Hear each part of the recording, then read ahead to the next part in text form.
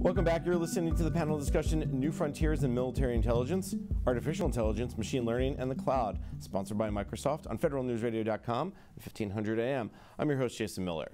My guests today are Lieutenant General Jack Shanahan, the Director for Defense Intelligence Warfighter Support in the Office of the Undersecretary of Defense for Intelligence, Margie Palmieri, the Director of Digital Warfare Office in the Office of the Chief of Naval Operations, Andrew Mansfield, the Technical Director for the Navy's Space and Naval Warfare Systems Center Atlantic, and Lee Madden, the General Manager of Defense for Microsoft. We started to go down the path before break around this idea of the tactical edge, and it was Margie brought it up, General Shanahan, you brought it up. So let me turn to Lee a little bit. It's not just take it to the edge and be happy. There's a lot more that goes into it than just, okay, let's push it out the door even further. So talk a little bit about what it takes to reach the tactical edge from both a cloud perspective but also an application perspective. Certainly. So we look at the full spectrum of compute from the intelligent cloud to the intelligent edge. And the intelligent edge and the tactical edge kind of blend together. But you have to be able to move from large-scale, hyperscale cloud computing in a commercial data center or in a private cloud back in garrison and be able to connect out to the tactical edge or the intelligent edge. We've developed modular systems that allow for kind of a midpoint or something you can push out to the tactical edge on a platform, whether it's a ship, submarine, or aircraft, or even a vehicle. But we look really at the importance of the intelligent edge that's allowing the user to have access to artificial intelligence in that tactical system, or in that sensor. And that's what really is going to make the difference in warfare. And I think that's where a lot of the projects are starting to focus today. We want to be able to really drive that artificial intelligence to the user so it can be used in a disconnected state, in a tactical state where we don't have the bandwidth to get back to a hyperscale cloud or even to a modular cloud at the midpoint. And that's the first thing that came to my mind. How do you drive that capability without the connection back, right? There's not one big long wire, or even if you say, well, we'll use satellites, that may also not be good enough. So is it kind of you're using it on the compute power of the device itself? Absolutely. I think a great example, and there was an article written on it recently, the Ford GT has more lines of code in that edge device than a Boeing aircraft does today. So when you think about the capability that's pushed in that platform out to the edge, it's disconnected. Right. You're driving that car, it's not connecting back to the cloud as you're driving it, but it is doing things out there while you're operating it that ultimately will be replicated in tactical platforms. Andrew, do you want to jump in? Sure. I think, I usually have this prop. I tell people, I have a cell phone. That's going to be a data center. Today's data center. In about, 20 years, 10 years, technology is accelerating, one or two great breakthroughs. So the idea that, compute power is going to get less and less as we go forward is not accurate. So we are going to rely on where the data is, and that's going to be what I think the key, to the data lake discussion is how do we actually federate all those data sources once we have compute power at the edge that's, a data center today, what do we do? And that's what I think cloud is especially useful in, is that service-oriented modular microservice design, which I might add isn't new. It started in the 70s, something called the Unix philosophy, you should look it up. That enables us to both scale out, scale down, and federate across the broad enterprise as we deal with these technology revolutions that will continue. That's one of the best parts about covering technology for the government and just broadly is things more they change and more they stay the same. I mean, you talk about cloud, it was ASPs, alternative service providers and managed services and seat management. I go on all day. But let me turn to General Shanahan real quick on this one. When you guys look at Project Maven and some of the other things you're working on, this tactical edge piece, getting the compute power, but also the storage and all the pieces and parts, is that something of a concern, or the people that are going to be doing the pilot right now are all going to be connected well, but it's the next level that you start to worry about? It's actually, you said it very well, is as we move out on the pilot projects, is to begin with these initial sites to really understand how you get it to work on those initial sites. And we'll go back 3 times to that first site to make sure that it's working as advertised, and then begin to connect across the broader enterprise.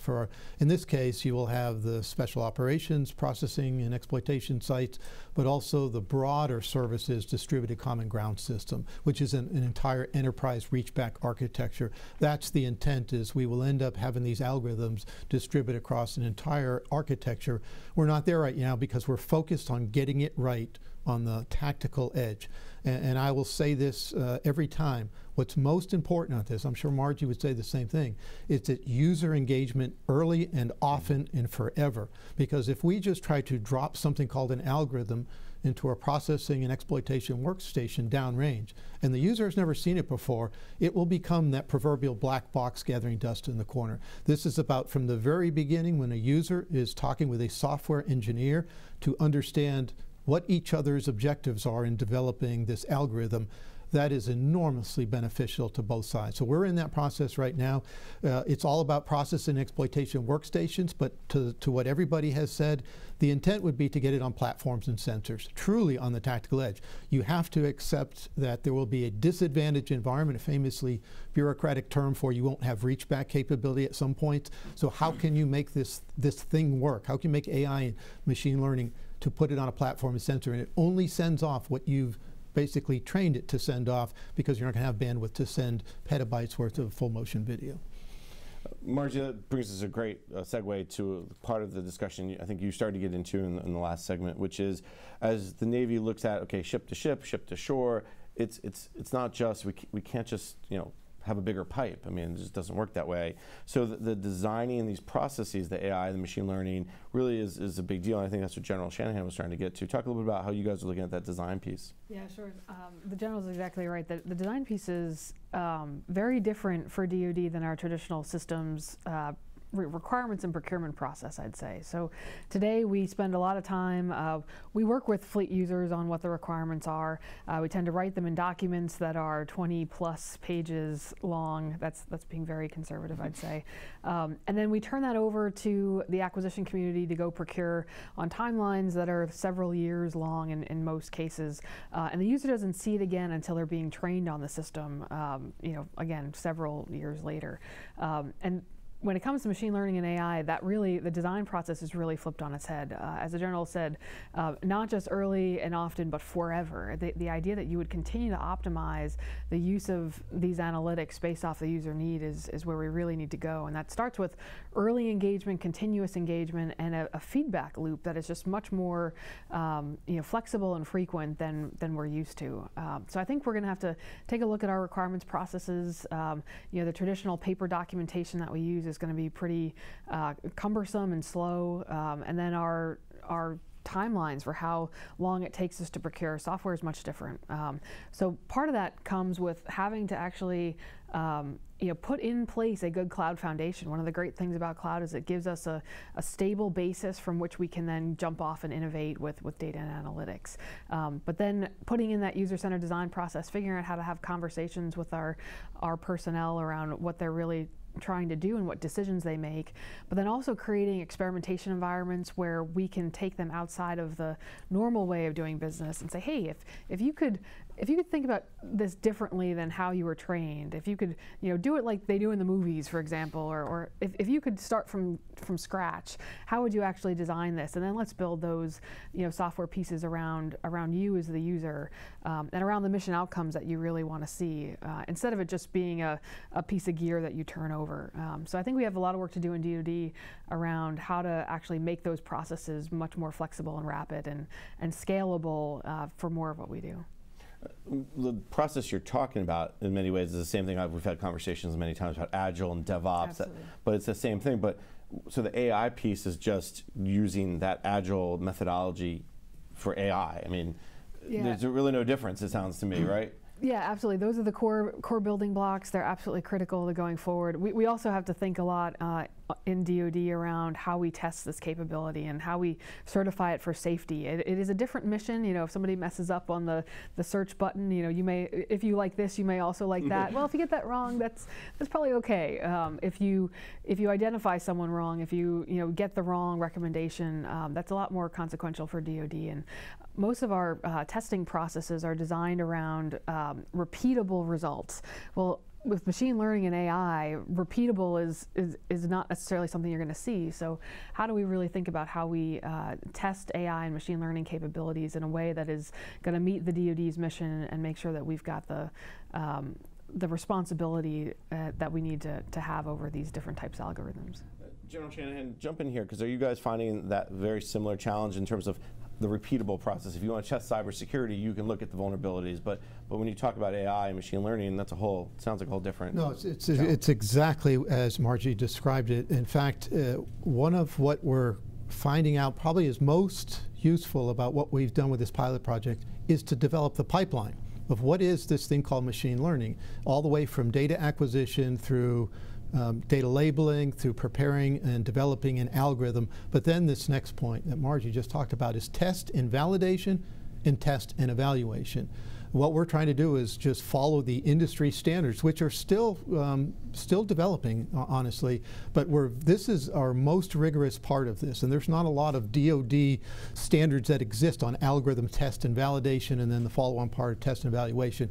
And that we're taking as seriously as anything else. What concerns us is there's a temptation for a lot of people in the field that know just enough to be dangerous about machine learning and say, I'll just pull an algorithm off open source, give me your data, and I'll develop an algorithm and field it.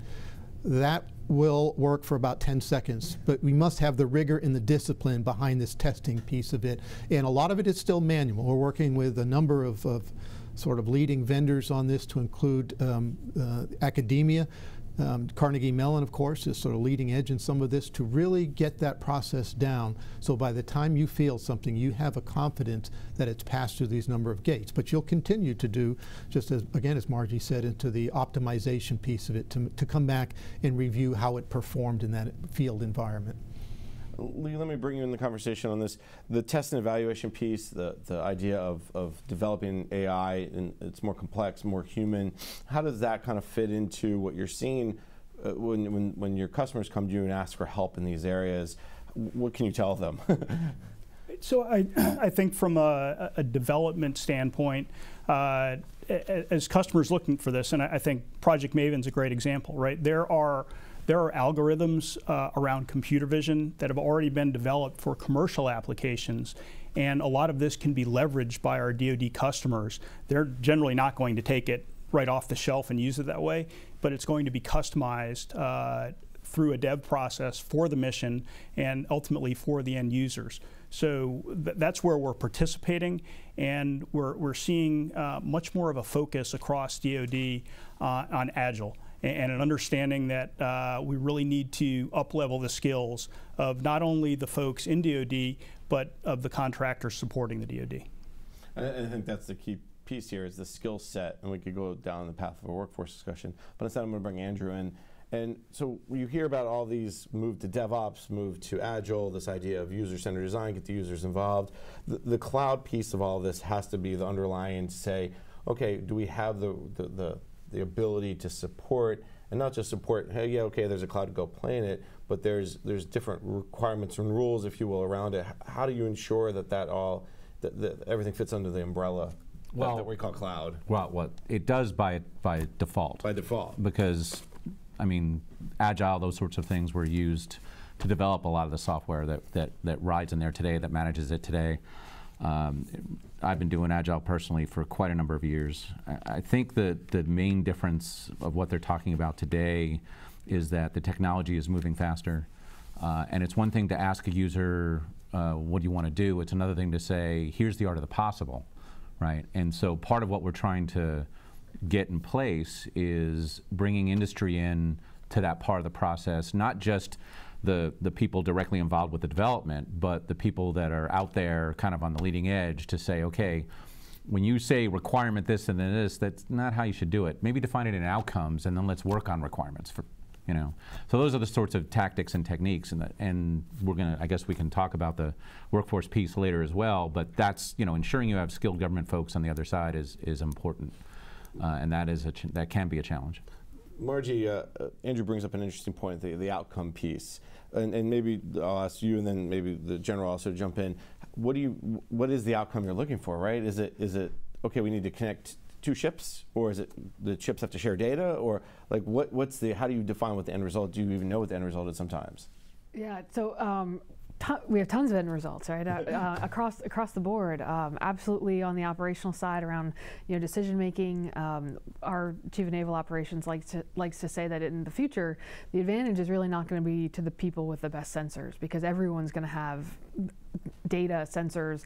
They're proliferating quite a bit. It's going to be to the military or the team that has the best ability to make decisions and to do it in the fastest way and in the way that is, you know, informed by the best information at the time. So figuring out what those outcomes are from our operational users is really key, and then the readiness side as well, to figure out, you know, are we making the best decisions around how we allocate resources.